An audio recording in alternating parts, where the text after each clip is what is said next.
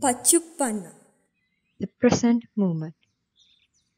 Dhamma Reflections by Ajahn Sundara. Acknowledgement.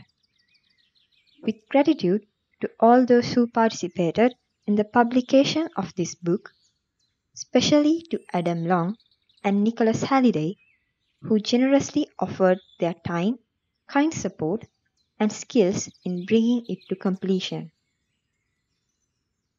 They do not repent the past, nor do they brood over the future. They live in the present. Therefore, they are radiant. A quote by Samyukta Nikaya. Timeless. Awareness has a mirror-like quality. We can tap into it right now, become aware of the mind and body as they are in this moment. Perhaps awareness is reflecting the feeling of sleepiness or of not knowing the feeling of cold or heat, heaviness or lightness. Reflective consciousness can see things, even the things that are closest to us. It reflects feelings of aversion, anger, kindness, pleasant feelings, unpleasant feelings, all kind of things. This quality of seeing, of knowing this reflective mind is neutral. There's no sense of judging or criticizing. Awareness merely reflects the judging or the critical mind. That is what the Buddha is talking about when he says that Dhamma is apparent here and now. Not tomorrow or yesterday, but here and now, in the present moment. And the Dhamma is timeless. It is not dependent on time. Stopping the mind. Occasionally, we wonder if we are on the right track. Should we change religions, change paths, change teachers? At times like this, when our minds are in the grip of confusion, the path is still here, right in front of us, immediately apparent here and now, timeless. Ajahn Chah gave a teaching which is transcendent. The rational mind cannot fathom this teaching. Practice is not moving forward, but there is forward movement. At the same time, it is not moving back, but there is backward movement. And finally, practice is not stopping and being still, but there is stopping and being still. So there's moving forward and backward as well as being still. You can't say that it is any one of the three. Then practice eventually comes to a point where there is neither forward nor backward movement nor any being still. Where is that? Meeting reality. A teacher in the Thai forest tradition once told some of his disciples that when we meet someone, we needn't to be overly romantic. To put it bluntly, we are just meeting a big bag of kilesas. Once we see this reality as it is, we don't have unrealistic expectations. Often, we suffer when we find people's minds are not the way we perhaps thought they were. We thought they were in charge. We thought they ought to be loving and caring. But it is good to remember that what we actually encounter is mostly a bunch of kilesas. This helps because attachment is a kilesa. Even attachment to goodness and kindness. Attachment skews your perception. If you attach to goodness and kindness, or to being a Buddhist, somebody who doesn't fit your view is certainly not right. Often people say or think, How can you be angry and be a Buddhist? If you were a true Buddhist, you would be really patient with me. If you were a true Buddhist, you would be able to control your mind. True Buddhists are the people who can see when they don't control their minds. They see their mind as they are. They aren't caught up in an idea of how the mind should be. As true Buddhists, we have the wisdom to know what makes us turn into hellish beings with hellish lives, and the wisdom to know how to bring those lives into a place of goodness, kindness, love, and peace, the quantities that make a livable world. Then the practice and life become a single unit. We may be practicing sitting in full lotus on a chair or lying down, walking or running, but the mind, Siddha, is with us all the time. And the mind is not just the brain or the intellect. It is the reality that we experience in each moment. Experience includes feelings, mental constructs, memories, desires, sensations. Whatever experience is present here and now, this is the mind. Practice is so beautifully simple. Techniques, methods, and teachings are designed simply to bring us back to the present moment, here and now. Bring us back to seeing clearly. All the techniques and methods help to give us a good pair of spectacles. We wear them so we don't have blurry eyesight. When we look at the world through lenses of greed, hatred, or delusion, we look at a very blurry world. And yet, as meditators, we can become attached to clarity, to purity, to wanting a perfect view. But it may be a long time before we achieve that perfect view. Meanwhile, our vision is not clear yet, and that's just the way it is. The Buddha encourages us to develop right effort, right concentration, and right mindfulness as balancing factors, helping us bit by bit to achieve clear vision. Balance is a skill we develop. Don't achieve it straight away. We are not working with an inanimate object. We are working with energy. Our big energy body that doesn't always tell us in advance how it is going to respond to the practice.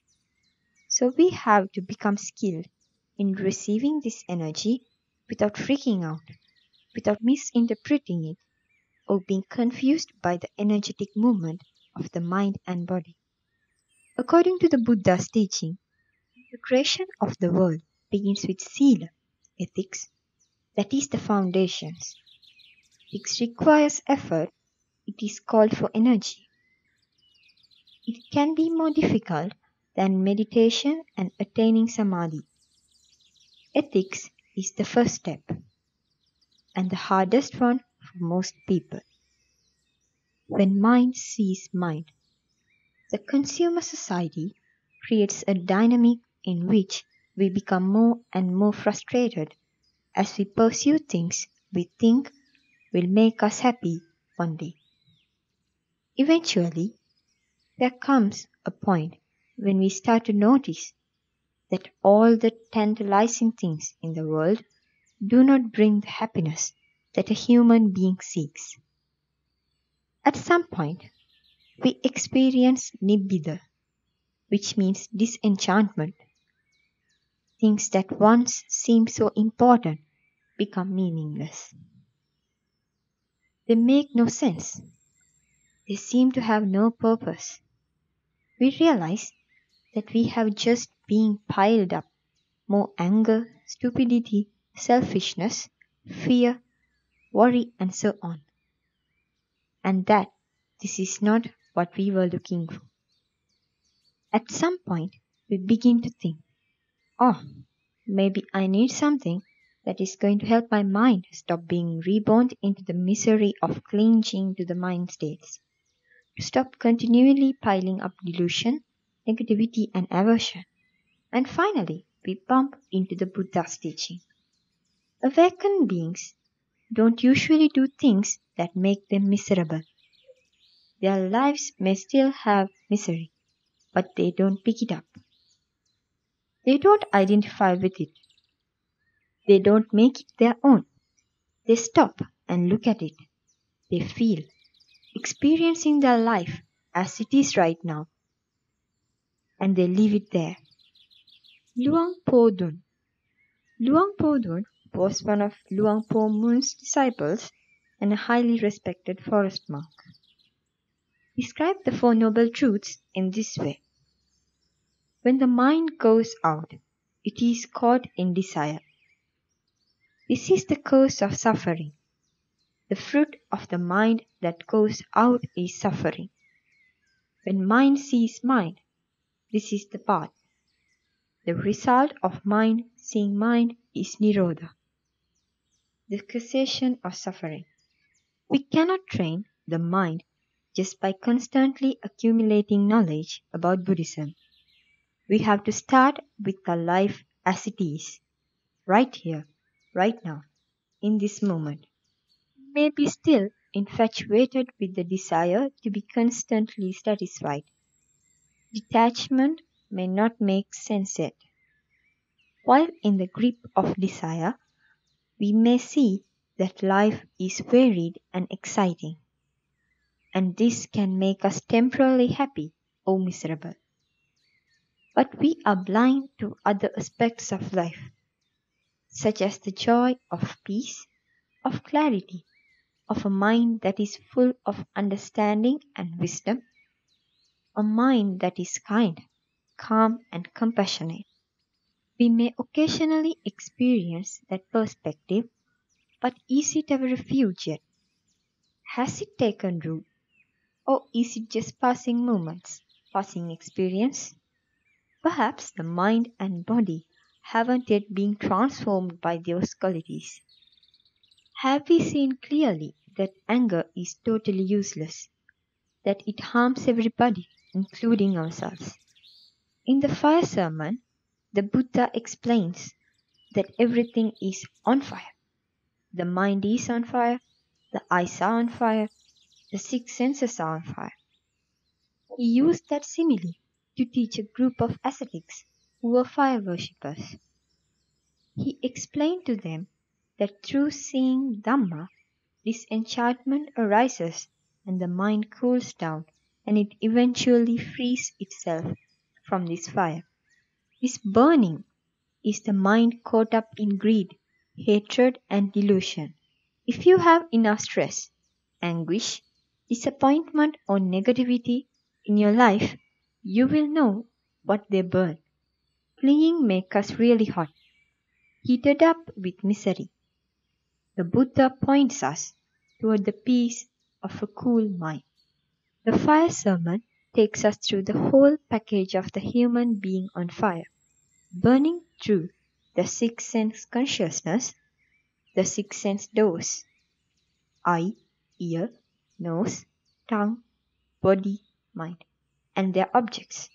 This is the focus of the path of practice. We look at the mind, at our body, at our humanity, our human qualities, our human life. We investigate them. We search within ourselves. What is it that causes me feel the way I feel right now? We don't have to think about it. Meditation takes us straight to the immediacy of the reality of now. The reality of looking at the mind and body without extra imagery. We don't have to read a book to learn about this. We simply look at our mind and body. Ajahn Chah often told his disciples to read the book within themselves. The book is our mind with all its stories, all its structures, constructions, memories, anticipation, hopes, and so on. That is our inner book, the book we learn to read in meditation practice. I find Luang Por Thun's teaching of the third noble truth very helpful. The mind seeing the mind is the path. A senior monk of meditation tradition came to pay his respects to Luang Por Thun on the first day of the Rains retreat in 1956. After giving him instructions and a number of teachings on profound matters, Luang Por Thun summarized the Four Noble Truths as follows. The mind sent outside is the origination of suffering. The result of the mind sent outside is suffering. The mind seeing the mind is the path. The result of the mind seeing the mind is the cessation of suffering. I don't have to believe it blindly. I can put it into the test, put it into practice, right here and now, by starting with mindfulness. Mindfulness is what carries us along the path of practice. It brings us straight back to the present moment, where there is the possibility of being awake and aware and knowing what is what. It is important that we see directly, not just intellectually. As long as the mind still identifies seeing with intellectual understanding, hasn't come to the realization of Dhamma at the deeper level, it is still a bit lost. The intellectual mind is still there, amid waves of doubt and anxiety, constantly moving around, trying to defend one thing and reject another. The Dhamma mind is confident and trusting. It recognizes the limitation of taking refuge in the thinking mind. The thinking mind is not a waste of time. It is just limited. The thinking mind still has the tendency to think it knows, and so keeps falling into waves. Thinking I know is conceit. Conceit is attaching to an idea of who I am. You might think, I am a hopeless case. I can't be a Buddhist. It is too hard for me. That's a form of conceit. Whether we think we are superior, inferior, or equal, that's still conceit. That's still self, me. When we start relating without being so caught up in the attachment to me and mine, my mind, my position, my view, being human is really easy.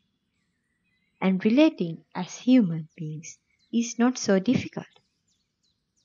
We no longer see and experience anyone as out there.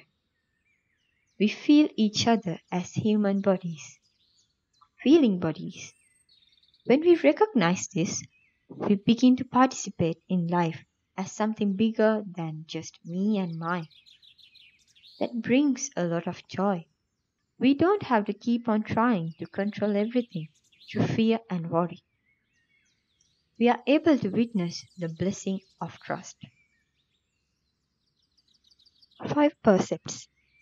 The Buddha teaches us that when we keep the 5 percepts, when we refrain from harming, from stealing, from sexual misconduct, from using unkind speech, lying, backbiting, and so on, when we refrain from taking drugs, intoxicants, or substances that could cloud our mind, we are actually practicing generosity. The Buddha called the percepts the 5 gifts.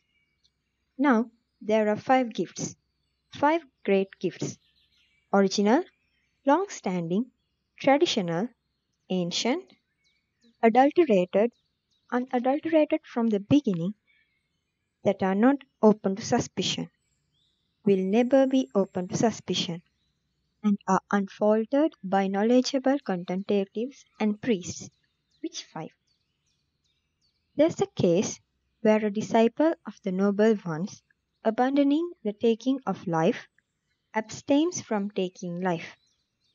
In doing so, he gives freedom from danger, freedom from animosity, freedom from oppression to limitless number of beings. In giving freedom from danger, freedom from animosity, freedom from oppression to limitless number of beings, he gains a share in limitless freedom from danger, freedom from animosity, and freedom from oppression. This is the first gift, the first great gift, original, long-standing, traditional, ancient, unadulterated from the beginning, that is not open to suspicion, will never be open to suspicion, and is unfaltered by knowledgeable contemplatives and priests. Anguttara Nikaya 8.39. The Buddha tells us that in observing the first percept, we are giving numberless beings freedom from fear, enmity, and oppression, and in return, we partake of that freedom ourselves. This is just to give a sense of how interconnected we all are and how vast is our influence in this world. He then elaborates on each of the other 4 percepts and shows that in observing them we are giving faultless gifts to a limitless number of beings. No matter how disenchanted we feel with the world, this disenchantment can be turned into wise understanding of the limitations of our human life. When we have wise understanding, it can have a profound effect on other human beings and bring blessings and happiness into our lives and the lives of others. Simply by being awake and transforming the heart of Dhamma, letting go of greed, hatred, stupidity, and delusion, conceit, and the rest of it, we help other beings and ourselves. Drinking fresh water. Sometimes, carrying the baggage of a spiritual tradition can take us away from the present moment. Clinging to Buddhist precepts is not the path. This is why we sometimes don't feel the joy of practice, because we are still holding on to ideas of how things should be, instead of drinking at the source and quenching our thirst with enlightenment, no freedom. Drinking at the source means seeing directly. That is the beauty of this path. It is completely available and close to us, always here. Mindfulness is a doorway to awareness of the present moment, so that even the hindrances, craving, ill will, sloth and torpor, restlessness and worry, doubt, can be seen for just what they are, changing, unsatisfactory, and not self. So when the heart and mind are flat, depressed, miserable, undisciplined, resistant, rebellious, childish, petty, silly, that is the time for practice. And then you will find that a moment of mindfulness will provide the energy you need. You might not feel it straight away, but trust that opening. Mindfulness brings us the perception of change, which in turn gives us trust, confidence, and faith to keep going, to not to be fooled by the appearance of things. Confidence brings stability of mind, concentration. One mindful moment.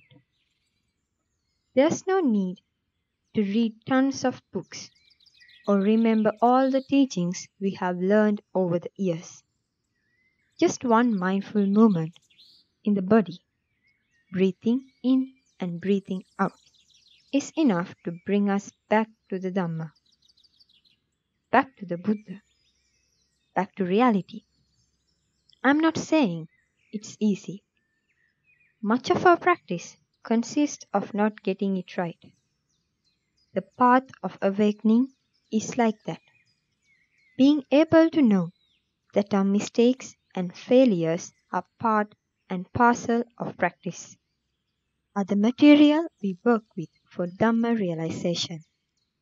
In Dhamma practice, our mistakes and failings are the food digested to nourish the heart.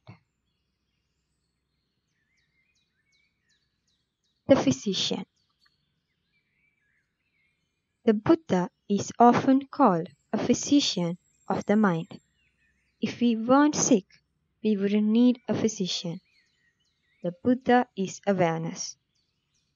Taking refuge in the Buddha does not clear all our problems, but it brings us to a place where we can start doing the work. Awareness brings clear vision of what is limiting us, burdening our heart, making our life miserable. We don't have to annihilate ourselves, but just see ourselves as we are. Then we can begin to relax and relate to ourselves with ease, humor, and humanity. The deficiencies of our mind and body, the weak spots, are the materials needed for transformation. We don't seek problems, but when they rise, we don't have to see them as something in the way. We can go to meet each experience with the faculties of the mind, faith, energy, mindfulness, concentration, and wisdom. We begin to heal and experience the joy of letting go, of not clinging, grasping, or complicating things. Practice is particularly needed at times when we don't feel like it, when everything is going wrong, when our lives are falling apart, our families are driving us mad, our bosses and co-workers are making us crazy, when the mind is just about ready to give up. Those are the very situations in which the practice is most useful. At those times, the physician and the remedy are truly essential. Bringing in the physician and the remedies at those moments, don't forget them. Just find some simple Dhamma remedies, all natural. Complete naturopathic treatment with no side effects, a sure way for long-term health. Mara. Mara is a trickster. Mara will try to fool us again and again. If there's no awareness and wisdom, it is extraordinarily how Mara can trick us into believing things that have no connection with reality. Sometimes people believe Mara so much that they end up destroying themselves, because Mara is a great destroyer. Mara doesn't want us to be enlightened or at peace. Mara destroys peace, destroys our confidence. Mara is not an entity out there, but the delusion of our own minds. Mara is our inability to see things the way they are. The path of practice works through challenging, inquiring, investigating, learning to see the manifestation of ignorance clearly. By seeing clearly, our heart from continuing to relate to ourselves in the mode of delusion. Awakenism. The focus of our practice is on allowing the mind to calm down. We don't need to worry about how many insights we will have or how many problems we will solve. We are learning how to stabilize the mind. and stabilizing the mind has nothing to do with wiping out the mind. It is an exercise where we keep reminding ourselves to be present. As we do that, we notice how many times the mind runs away from somewhere else. Learn to be with the mind. Buddhism is really more like mindism. That Buddha was simply awake, so you could call it awakenism. When we think of it like that, the mind becomes really light. There's no memories attached to the word awakenism.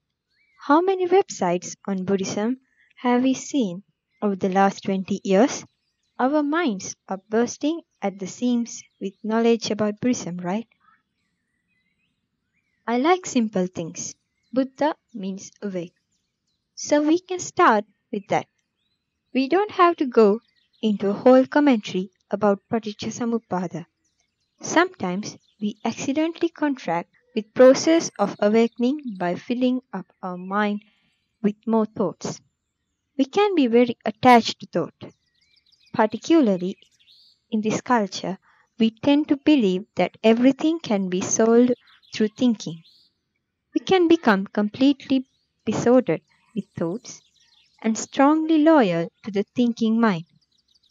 But in Thailand, if you start thinking too much, people say that you're a bit mad. We don't try to wipe the mind clean. We just allow it to settle. When the water is in a lake is still, you can see to the bottom. Nobody can tell us what we will see at the bottom of the lake of our mind. There may be old cans of beer, rotting bicycles, or bodies of cars and dead animals. We shouldn't imagine that when calm the mind, we are not going to see all the rotten memories, miserable thoughts, and so on. Calming and stabilizing the mind facilitates seeing, and seeing can lead to understanding, not through thinking, but by allowing the wisdom factor to appear. Insight doesn't necessarily have to do with thinking. We might suddenly drop to the thought and realize that understanding grows. For a minute, we can drop the thoughts that have been clogging up the brain and jump into void. Actually, it is not a void. It is a jump out of our security zone. And it is not a big jump. It is just a freedom jump, a loving jump. The mind that is not attached has enormous potential. It is vast and powerful. We don't always trust it because it can be difficult and uncomfortable to walk the way of not knowing. Ajahn Sumedho was very strong in this respect. He taught me and many other people to develop a practice of not knowing, training the mind to be at peace with not knowing. When we see the mind following ordinary, habitual ways, don't know is very good for cutting through doubt, and doubts is one of the 5 hindrances. Not sure whether to do this or that. Not sure whether or not Buddhism is good for me, whether I should go with this person or that person, whether I should sit on a chair or cushion. Doubt can be on any form. It can be potential. Do I exist or not? Am I really as I appear? Don't know. Doubt is a mechanism in the brain, but doubt is not you. When you stop following doubts, you might discover that you have a way of doing things which doesn't need doubt. Questioning and investigating are not the same as doubt. Questioning is asking, is that true? There's a way of questioning and brings wisdom into the mind. When we question without expecting an answer, it may be the questioning leads us to don't know. When the mind is constantly trying to solve problems that it can't solve properly, we can find ourselves in a very small world, a world that is tight, predictable. It is very important to be with the open mind. the don't know mind. When we say don't know, nothing has changed externally, but internally we have suddenly stopped sticking to the idea that we should know, that we must know. And we've also stopped our loyalty to the opposite idea, the despair of worrying that we will never know, that we are not capable of knowing, that we need to find somebody else to know for us. And if we search for somebody else, unfortunately, we don't always find the wisest person. Sometimes we are lucky, but we don't always meet a good advisor. So we sit quietly on our cushion and just notice. We sit with breath, with the body, with the sound of silence. These little devices, these skillful means, these objects of meditation are not a pathway to immediate enlightenment. They're just calm and the waves in the mind. For some people, having an object of meditation doesn't always work. Some people feel happier when they just let their minds be spacious. If that works for you, use that comfortable spaciousness as an object, as a way of reminding you to be present. When you meditate, you don't have to be anywhere special. You can just sit, feel the body sitting and gently bring your attention to your object. This is discipline. As soon as we try to discipline our mind, to focus it on just one thing, it will start buzzing. It may start remembering other skillful means that you used in the past and try to convince you that they are better than your present object of meditation. Then you might start jumping around from object to object until you gently direct your mind to return original object. If you is a well-trained mind, it will follow your orders. This is what we call a disciplined or trained mind, which does what you want. If it is not trained yet, if it is restless and agitated, start training it gently but firmly, like a child. Bring it back to your object of meditation. When the mind is still, you may notice that the rest of your life is not practically still. The mind is still. It's just another way of saying the mind that is present. You may be present with laziness, carelessness, willfulness, confusion. Don't worry about results. Meditating with a goal in mind creates duality. There is me, and there's the goal. Work on letting go of this idea of a goal, but do it without expectations. Our goal-oriented mind doesn't stop just because we say don't expect anything, but at least we begin to see its expectations. We begin to see the contents of all those unskillful kilesas, miserable, afflictive, harmful mental states. Kilesas have many names, and once we can put a name on them, we can recognize them much more easily, and then we can catch them and avoid acting on them. We can actually see that we have the power and resources and means to restrain ourselves from doing something unskillful. It is good to be able to recognize these things. We think we can stop recreating bad habits, but we can stop. That is the joy of our practice. We begin to see the possibility of not acting or speaking in a way that keeps us stuck at the same old ruts. A mind that is caught in its own ruts is depressed. We are meant to be free. It is really important to have this perspective and find joy.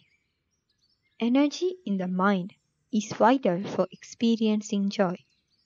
Most people search for joy through such things as drinking coffee, shopping, going to movies, watching television, or listening to music. The Buddha is to have a mind that is not dependent on these things.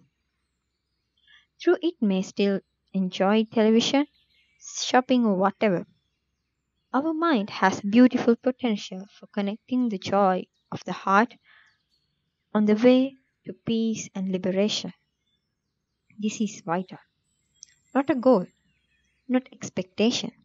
We are not going anywhere.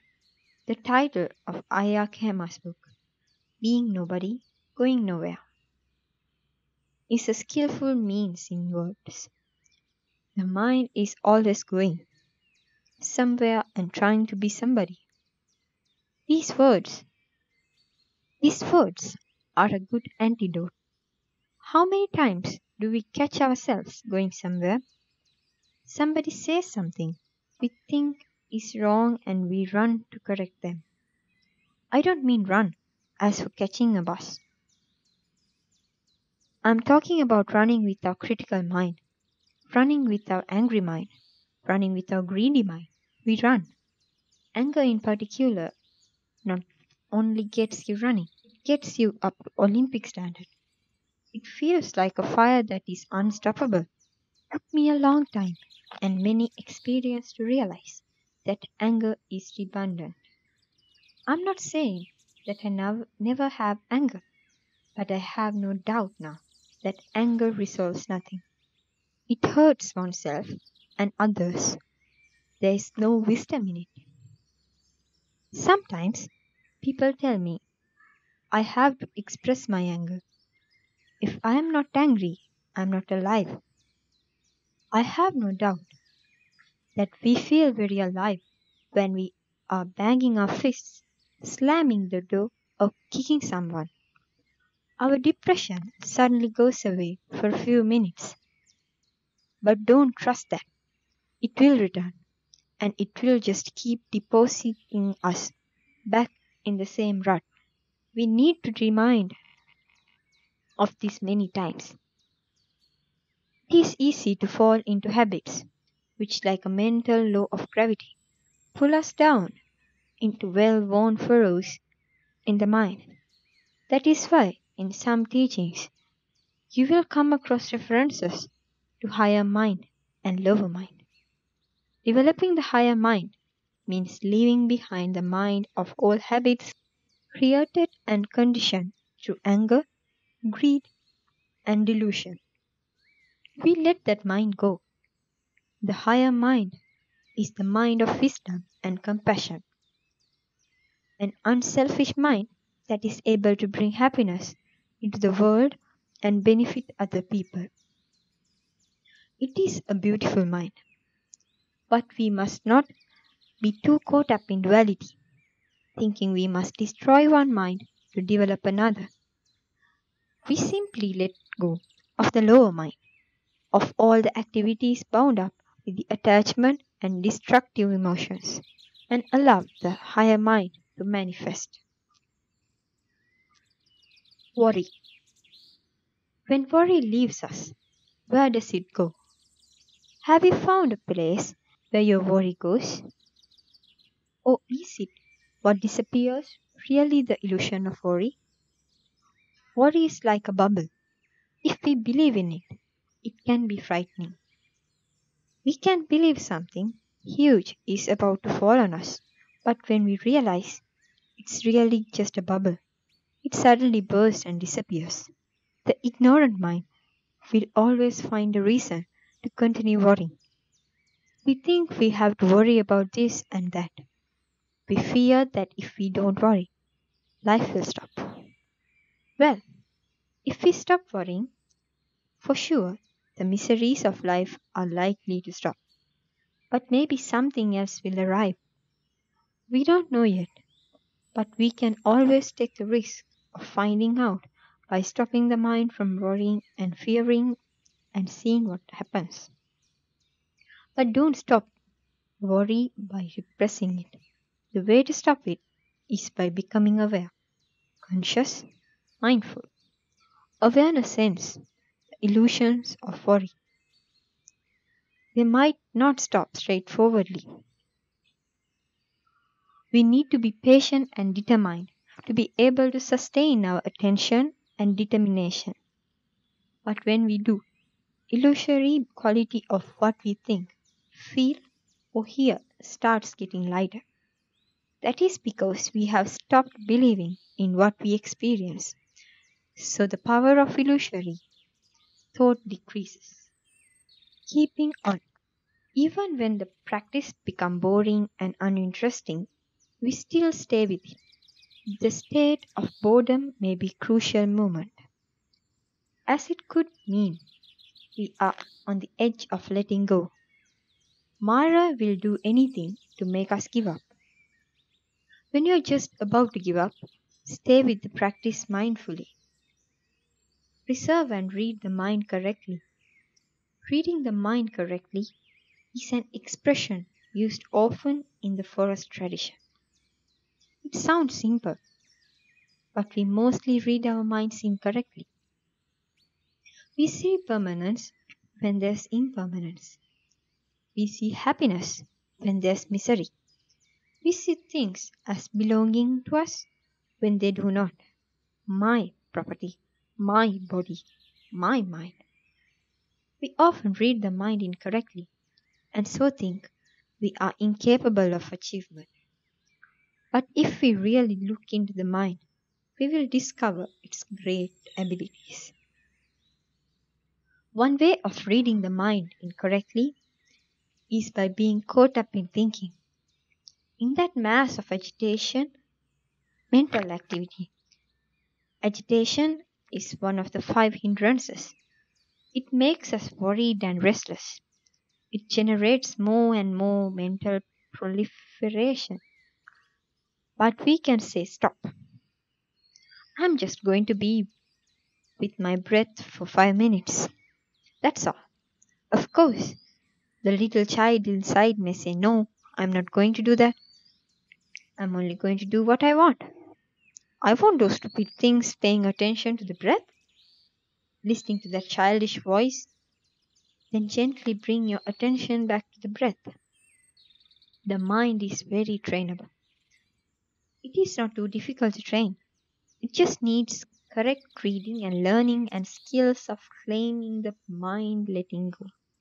When you are confused, upset, or agitated, this is just thought. Every thought agitates the nervous system and has an immediate effect on body. When we don't know our mind, our thoughts, we don't have the space to see what is happening. We suddenly find ourselves in a mess and think, what happened? We don't realize that we've been thinking in a particular way for a long time. Instead of looking at what we has been going on our minds, perhaps we have been blaming somebody else for our problems. And we've been so busy finding somebody to blame that we've forgotten our Buddhist practice of consciously looking at our mind, at our way of thinking. We can think negatively about someone. She is so stupid, she is irritating and horrible, she is hopeless, she hates me and I hate her. We can think like that for years without ever questioning the effect those thoughts have on our life. The mind is powerful. We have to be very careful about what we think. We manifest the world with our thoughts. If that's not a motivation to be free of defilements, I don't know what is. If the suffering in our life is increasing, we should double check what's happening. Maybe we are not doing something right. We don't have to accuse or blame ourselves. The teaching just asks us to be intelligent and take responsibility for ourselves so that we can grow and mature. Then we can deal more confidently with our diseases and we won't need a doctor. We can actually be our own physician. We can be with our inner Buddha, and that is so empowering and joyful. And then When we see the misery that we are unknowingly causing ourselves, we learn how to become humble. Bow down and say, yes, okay, I'll start again. Past, present, and future. Luang Por Wen calls the present correct Dhamma. He refers to the past and future as drunken Dhamma. That conveys the right message. We are lost if we are not in the present moment, because the present moment is mindfulness. Mindfulness is present moment awareness. Past and future exist only through our thoughts, which remember the past and project the future. The forest masters are very creative with their language. The phrase drunken Dhamma is a good image to inspire us, because we all know that the results of being drunk are not very pleasant. Living in reality. When the weather is beautiful, we notice how the human mind is influenced and affected by the brightness of sunshine. On a sunny day in England, I always feel that the sunshine brings happiness into people's mind. And when they are happy, they seem to get along better naturally. What happens to our minds when the clouds come? When the mind is miserable, it is difficult to connect with people. The Buddha's entire teaching is about finding a happiness which is different from conventional happiness. Conventional happiness gives way to misery and unsatisfactory experiences. We tend to be experts in conditioned happiness, not a stable, fundamental happiness, but a happiness dependent on things. Some of those things are healthy and helpful, but others are destructive and can lead us to misery, sickness, addiction, and obsession. Buddhist teaching is a clear map of psychological health. The Buddha shows very clearly where the mind becomes diseased and the path that takes the mind to a state of health. There are many aspects to that path. One of the first important teachings I learned from Ajahn Sumedho was how to develop the ability to see life as it is and to simply learn from it, not to fall into the traps of judging, criticizing, wanting things to be different, feeling constantly discontent. Remember to receive life as it is. This is the first step towards living in reality, rather than in dreams which can easily turn into nightmares when we identify with them.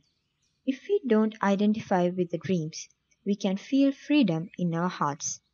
Then we can go through both nightmares and pleasant dreams, but not need to depend on any of them to be happy.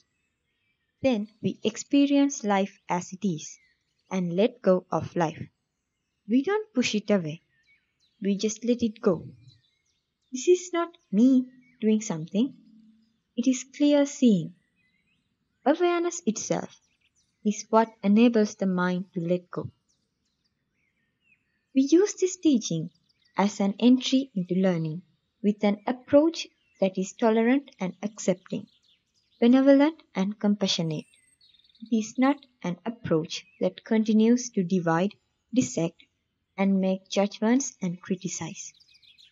It is an approach that is whole, wholesome, and all-encompassing, an approach of non-contention.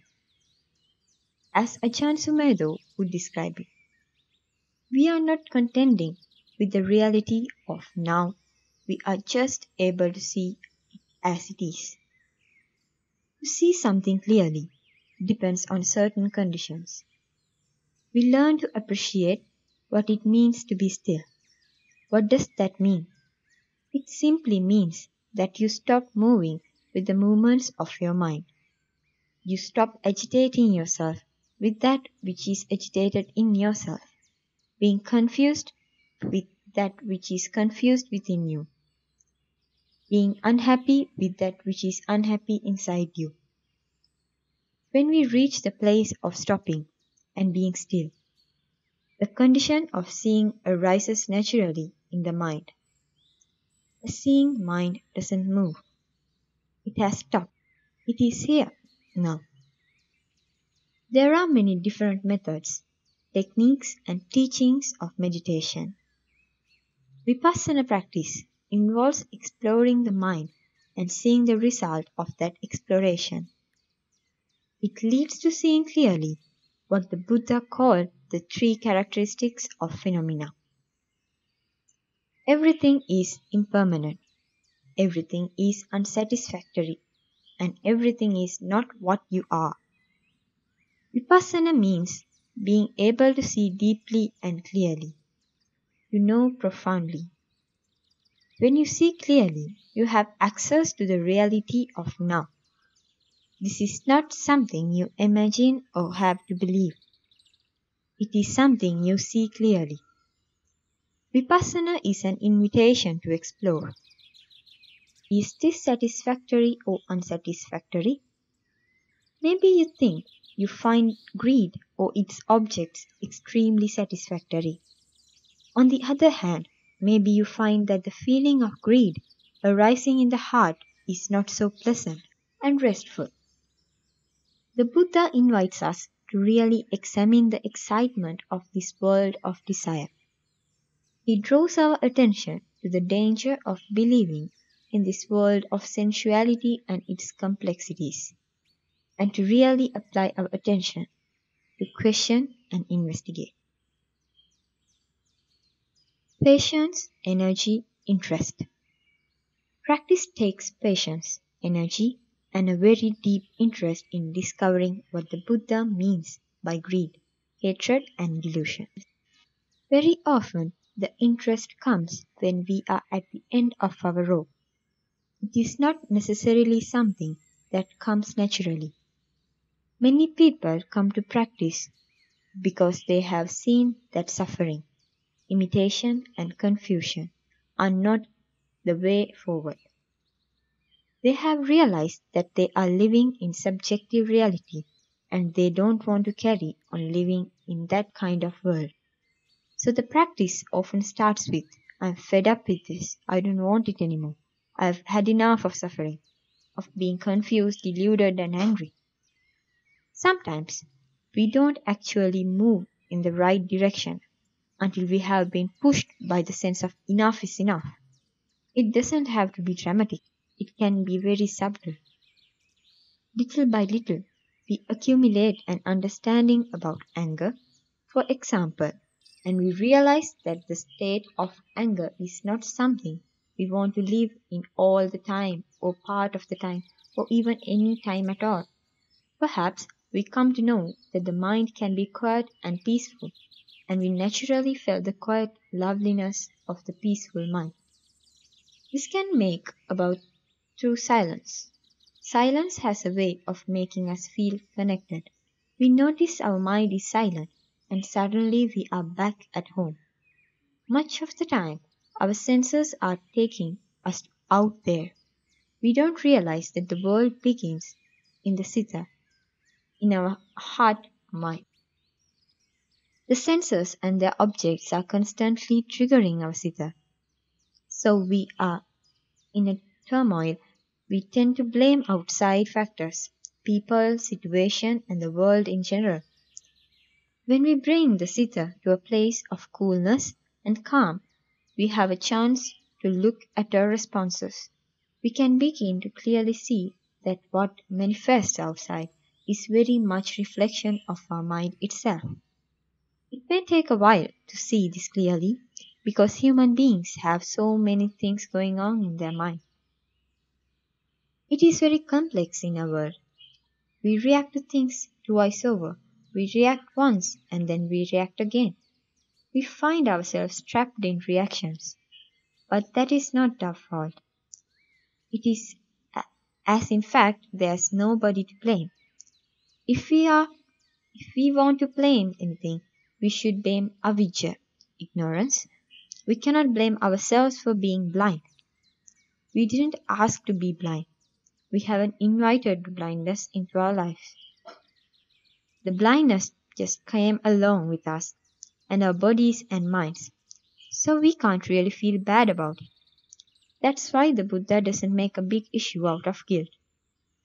Instead, he draws our attention to understanding ways of reacting. The path of liberation. When we attempt to follow a religious path, we sometimes approach the teachings and practices at a superficial level, which has little to do with the liberation. We may start feeling that we have to become something or somebody, to create ourselves and behave in accordance with a mistaken understanding of that particular teaching. When we start following the Buddha's path, we may fear that we have to be a certain way, and doing something wrong would be terrible and jeopardize our freedom. We begin to see ourselves in a certain way and feel we have to constantly prop up this Buddhist self and who has to be good and kind, has to play a part, in other words. But that's not freedom. The Buddhist teaching of liberation is a free vehicle. It doesn't have a specific name. The Buddha never called his teaching Buddhism. Liberation is an aspiration that arises naturally when the mind realizes that it is in bondage, caught up in the pain of delusion, anger, and greed. The danger with religion is that, grasped wrongly, it can take you back to those same things, greed, hatred, and delusion. You can see that everywhere in the world. Liberation is letting go of images about ourselves. It is difficult because what we call the ego is made up of images, many of which are built up by fear and don't disappear easily. We don't become somebody in our minds because we have created that somebody, but just because it is created and manifested through greed, hatred, fear, delusion, envy, jealousy, and many other unhealthy, unskillful mental states and intentions.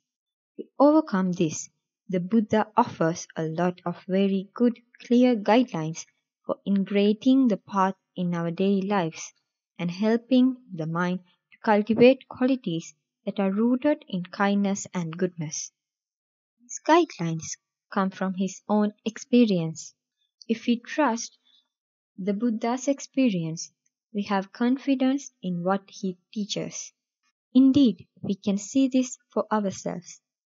When we do, say, or think of something good, when we manifest qualities that are skillful, healthy, and sound, the result will always be a happier mind. We don't need to believe the Buddha to see that. We experience it for ourselves, and as we apply close attention. When we see this, we find it fascinating that we did not see it before. That was because of ignorance, avijja. Sometimes these qualities manifest in what we call the unconsciousness or the subconsciousness. There are layers upon layers of mental activities of which we are unaware. That is why it is really worthwhile to pursue this path. If we truly want to discover what it is to free the mind, we can do this by paying deep attention to the mind itself, clearly seeing cause and result. We don't have to be perfect to do this. If we had to wait until we were perfect, we would wait for a long time. Many of us have been discouraged by seeing our delusion and have almost abandoned any interest in the path because we feel, I'm so greedy or impatient, angry. I can't do it. I can't follow this path. I can't be a Buddhist because I am so deluded. But in fact, it is because we are deluded that we need to walk the path. And we need to make peace with our delusion. Buddhism wouldn't need to exist if we didn't have anger, greed, and ignorance. The Buddha brought this path into the world of humans to eliminate those mind states, not to make us believe that by just reading or listening to his teachings, or meditating, we are instantly going to turn into a holy being. If our minds are miserable, we can look at our belief systems.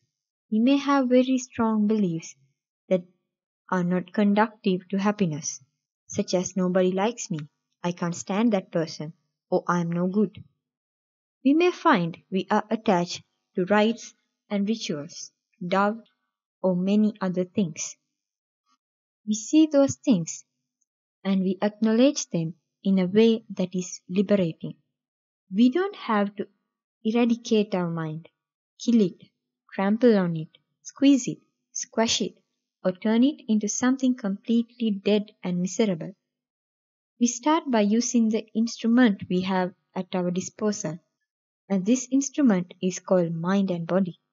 We use this instrument to face life and ourselves as they are. That takes strength, it takes energy, it takes interest, fearlessness, compassion, and patience. It takes many things to be able to look at reality as it is. Once we become more mindful, we start noticing small things that we would have missed before. Little details of kindness of others, small things they do or say, small things they manifest in thought and words. We begin to notice these manifestations of kindness and our world becomes much happier. We can easily create a world of anger, a negative, critical and undermining world, simply because we don't notice the noble qualities in people. Through mindfulness, we break our habit of creating negativity, of undermining others and ourselves. Through mindfulness, we notice when people are kind or generous, the small things that make us see the world in a happier way. Merit. In Buddhism, because we experience our mind and use our lives and minds to see and understand the world, we begin to know what a blessing is. Basically, it means happiness or merit. The Buddha said, "Do not fear merit, because merit is another word for happiness." So we offer ourselves blessings by making merit. There is happiness in merit, the happiness of accumulating good conditions, good roots, good factors. All that brings happiness to our hearts. That is why the Buddha says that merit is another word for happiness. Making peace. The Buddha gives us a lot of tools that we can use, but the tools don't constitute liberation. They are only means to an end. Liberation is when we start letting go, when we start freeing the hearts through renouncing all the things that are redundant in our minds and keeps us in misery, such as depression, despair, lack of confidence, fear, anxiety. These qualities may make us think that there is something wrong with us, but no, there is nothing wrong with us. Human life is really difficult. We have to attend to so many things just to survive at the physical level. We may have to look after people. Some of you are married and look after children, pets, a house, a car, and bank accounts. There's nothing wrong with that. It is not easy to live a human life. Dealing with all those things demands a lot of energy, but those demands are not an obstacle to liberation. If you feel your life is difficult and troublesome, don't blame yourself. It is just human life and it's like that. So hopefully you can make peace with being human, with the joy and the misery of a human life, and continue to develop a sense of great gratitude towards the Buddha's teaching. The Dhamma enables us to live our human life with a sense that is worthwhile. It doesn't need to have a meaning. We may never find a meaning in it, but we can come to understand and make the best of it. The meaning of life is life itself. Dukkha. Dukkha is something translated to difficult to bear. We meet this difficulty in our meditation practice. At some point in meditation, maybe often, maybe not so often, we may sense something difficult to bear, and that we've got to move the body or mind to change something. If we pay attention to this movement, we might be able to realize that the ending of that desire to move, that movement which is difficult to bear, in a small or deep way. If we find that our mind feels dull, there are many ways of working with it. We can bring attention back to the body sitting. We can investigate this quality of dullness as an object of observation. What does dullness feel like? We begin to see that it has a quality of vibration. It is changing all the time, not just one uniform mass. We can feel it in both the physical and mental body. We can double check that moments when our mind says, I've got to move, or something has to change. We try to stay with it, and if we do that, we may actually realize the ending of that pressurizing mind. Begin to know that the mind can sometimes feel like a pressurizing force. Sometimes we think that pressure only comes from our outer life, but actually it comes from within, from the way we react to the outer life. When we take refuge in the Buddha, Dhamma, Sangha, we stop wanting life to be perfect and turn inwards to see whether our responses to life are just reactive habits, often tinted by anger, aversion, frustration, impatience, and so on. We establish our mind in the refuge of awareness. We can see something much lighter about what goes in the mind.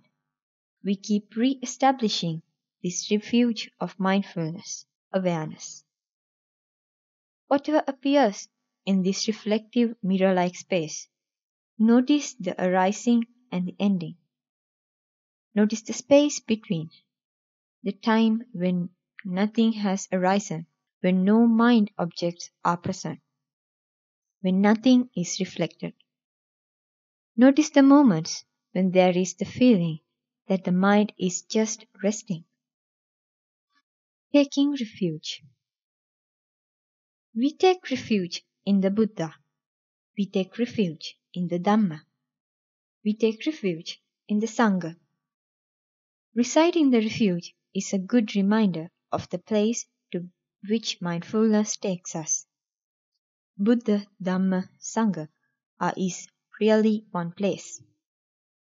The Buddha is the awakened mind. The Dhamma is the truth discovered through the awakened mind. The Sangha has both an external and internal aspect. Externally, it is the community of those who have been enlightened or reached states of enlightenment during their lifetimes, and the community of spiritual friends who are on the path with us. Internally, the Sangha is the purity of the heart. It is all happening right here, right now. It manifests as wisdom, right view, clarity of mind, understanding, insight, realization of Dhamma. An invitation to explore. Many of you know that the goal of the Buddhist path is to reach Nibbana. But Nibbana is not actually a word, or a realm, or a state. It is absence. The absence of greed, hatred, and delusion. It is often referred to as the cooling down of the mind. How can we conceive the absence of something? We can't. How can we imagine Nibbana? Instead of seeking to describe it, the Buddha pointed to what we know. One thing we know is suffering. It is not difficult for a human being to realize how difficult life is. We have to toil and work to be able to eat, to keep warm, to have a home, to make and keep our friends, and to deal with people we don't really want in our lives anymore, such as parents with whom we maybe don't get on, to develop relationships that may be wonderful or distress. Dukkha is not very far away. It is in every corner of our life. The opposite of dukkha is sukha, which means happiness or ease. There is suffering, but there is also happiness. Both are essential aspects of human experience. When there is sukha, the human heart wants more of it. During meditation, you notice the mind is peaceful and blissful for a few moments, and there is an immediate tendency, if the mind is untrained, to assume that this state should last. But of course it doesn't. Why is my happy, blissful moment of meditation turning into an awful memory of my last relationship or job or whatever? It was blissful out of my mind. And suddenly up came an awful memory of when I was a child and my mother screamed at me. These memories leave traces, marks in our hearts and minds. Sometimes, when a memory is extreme, it constitutes a trauma. Sometimes it is just called painful memory. Sukha and dukkha work together. The more we run away from dukkha, the more we want sukha. The more we want sukha, the more dukkha pops its head up.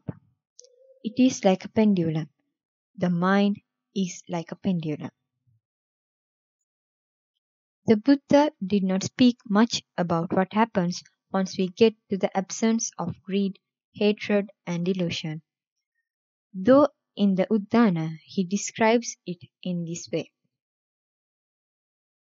There is the unborn, uncreated, unformed, unoriginated, and therefore there is an escape from the born, created, formed, originated. If it were not for the unborn, uncreated, unformed, unoriginated, there would be no escape from the born, created, formed, originated, but because there is the unborn, uncreated, unformed, originated, there is an escape. There is liberation from the born, created, formed, originated. Uddhana 8.3. The Buddha thought profoundly and very broadly on the dukkha of human existence, and fortunately, he also expounded on the way out of dukkha. He offered us his unrevealed knowledge of the mind, not in the way science examines the human brain as an apparatus that puts us in touch with the world outside, but from the perspective of how to end dukkha. As one teacher said, the whole path of Buddhism is to decrease suffering. So if you have suffering in your life, double check. This is a symptom of something. It is not that you are bad. It is not something to be taken personally.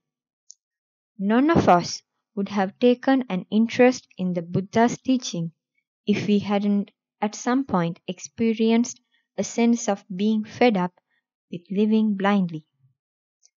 Most of us have experienced regret and misery.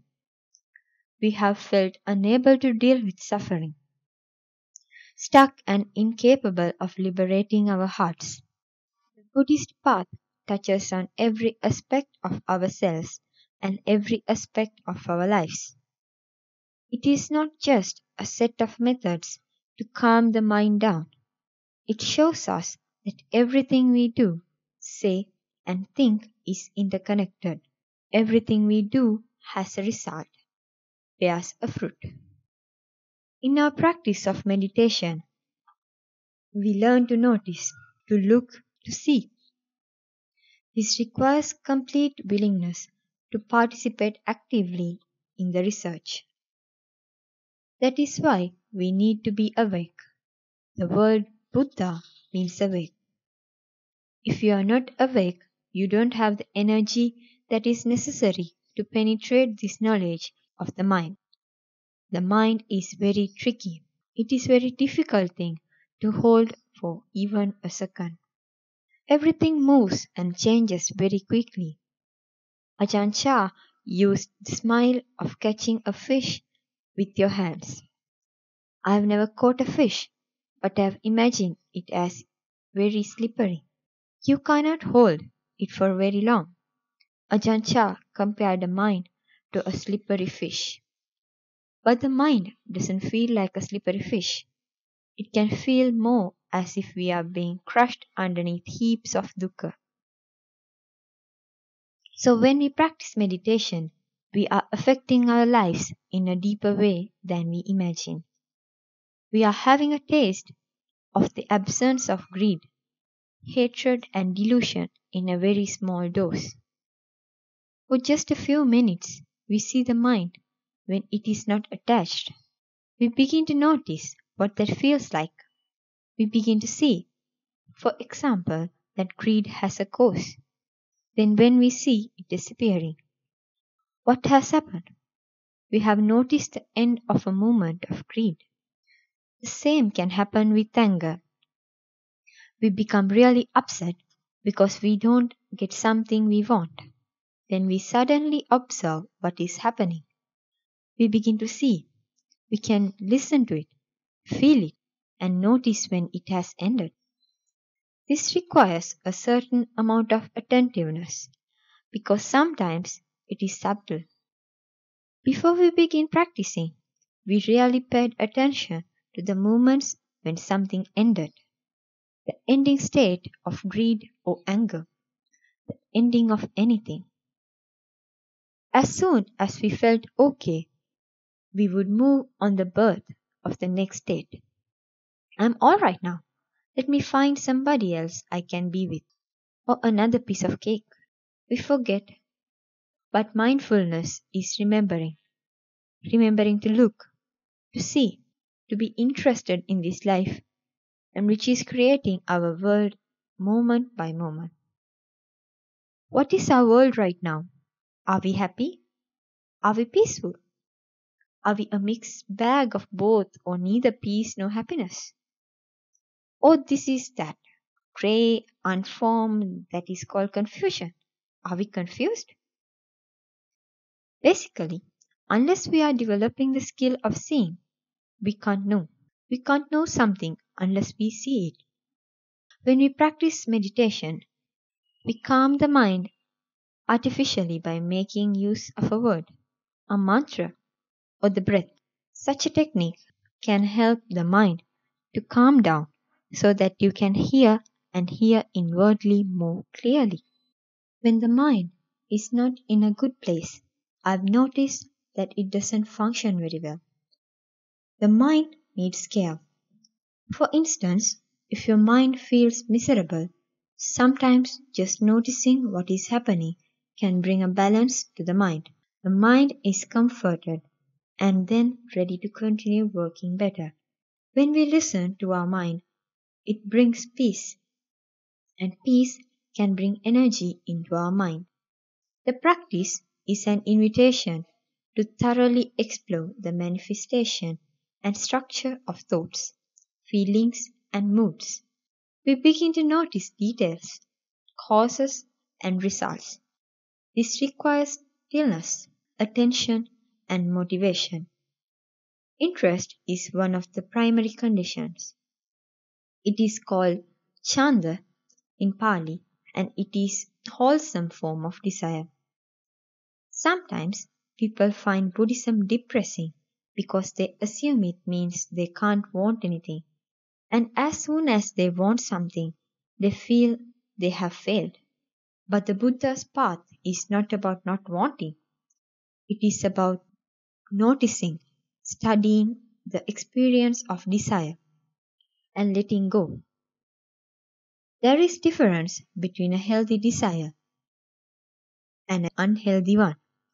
We may notice that a desire to be happy has made us unhappy because we have become more hooked in the experience of happiness. But we can live without depending on a feeling of happiness. Not only that, we can also find different kind of happiness that is more subtle. The happiness of freedom, the happiness of mind liberated from dependence on wanting to be happy. The percepts are the first basic directions. They give us a sound foundation. We want to be happy. But do we want to kill, steal, lie, promiscuous? Do we want to speak in a way that destroys our happiness? Do we want to take intoxicating drinks and drugs? Do we go straight into renunciation with the 5 percepts? We renounce our anger and destructive emotions, stealing and lying, using our sexual energy for selfish ends. We renounce our ability to communicate and speak in a way that perpetuates a miserable world, and weakening control of our mind, intoxicating drinks and drugs. It is important to know that the first step on the path is to be human, not to be a Buddha. There is a tendency to be very ambitious, but great ambition can result in disappointment. Vipassana practice is simply the study of mind and body, and seeing the 3 characteristics to which the Buddha pointed. Everything is impermanent, everything is unsatisfactory, and everything is not a self. There is no permanent me. At first, the idea of not having a me in charge of everything may be devastating. How can I live without my commander-in-chief? But when we see that self is truly an illusion, we discover lots of blessings along the way. We are not left abundant, flattened by the lack of aspiration and motivation. It is not like that at all. What takes us to realization of no self is wisdom, and wisdom is not a small thing. It is really worth exchanging delusion for wisdom. Wisdom is much more powerful, much more capable than delusion. It is able to respond to life with delight, so we can delight in the responses we see coming from a mind that is not caught up in delusion, a mind that knows. Feeling happy. The mind that is not attached is already quite happy. This is a happiness that never goes. It is something we can taste in our meditation practice. We begin to notice that we are happy when we don't want anything. What kind of happiness is not wanting? At the point of not wanting, we are experiencing not being reborn into something. Desire is rebirth. We are reborn all the time in this sense. So we know rebirth. And we want a happy rebirth, don't we? If we are normal human beings, we want to be happy. I'm not dismissing that. It is really important to want to be happy. But if we constantly cling into happiness that is dependent on conditions, we won't know the peace and happiness that emerge from a mind which is content, peaceful, empty of incessant wanting. We can experiment with this in ourselves. We can test it, explore, inquire. We can question and have the freedom to find out for ourselves whether the teaching is true or not. We begin to take notice rather than being obsessed with perfecting a particular quality in mind. Instead, we learn to relax in the present moment. There may be the wish to have a happy mind, a radiant and peaceful mind. All these desires are natural. These are healthy motivations, called chandan in Pali. But work must be done to get to that point. When we say, I want to be happy, we learn to recognize this mind state and allow mindfulness to see it is as it is, instead of using willfulness to try to get what we want according to an idea. Then we can begin to notice the do and the doing. The idea of being able to go somewhere without doing anything can be difficult to understand. How can I get somewhere without me? And yet, when we practice our meditation, little by little, and with patience, we begin to withstand the power of me wanting to do something. Instead of me. We begin to simply understand. We hear those voices shouting, me. And our attitude is, yes, I hear you. I want to be good. You want concentration. You want to be a good meditator. I understand that you are in a hurry, that you think you have a better way. But for now, we are doing it like this. Sometimes you have to talk to yourself in this way.